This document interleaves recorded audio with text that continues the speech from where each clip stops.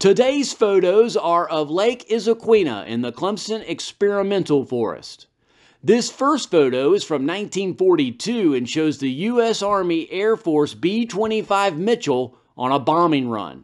Water targets with bullseyes suspended on cables stretched across the lake that were used for skipping bomb practice, in which low-flying bombers literally skipped their bombs off the water just like a skimming a stone, the purpose of which was to allow accurate striking target vessels on the water. This next photo is of the recently completed Issaquena Dam in 1934.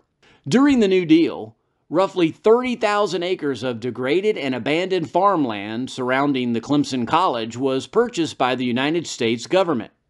In 1934, the Works Progress Administration constructed the Issaquena Dam and began a general reclamation of the area, planting new trees, stabilizing irrigation, building recreational facilities, and more.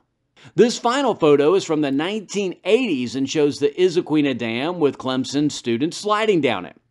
A Clemson University student tradition has been sliding down the dam and swinging from a rope into the lake, despite posted warnings against both activities. The South Carolina DNR cut down the rope swing several times, though it would soon be replaced, presumably by students. Finally, the DNR cut the tree down after a student drowned. The tree's stump and a platform used by people swinging into the lake remain today.